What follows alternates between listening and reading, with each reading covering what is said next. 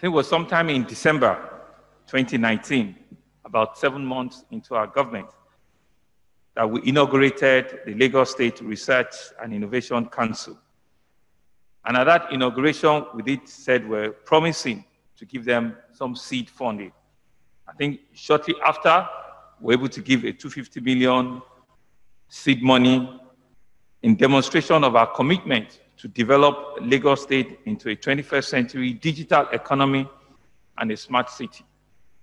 The recipients we have today represent key research initiatives and innovative startups that are ready and qualified to be resourced for the development of Lagos. Now to the innovators, we have Luther Lamoyi, Price Kali, Innovation in Agric and Food Security.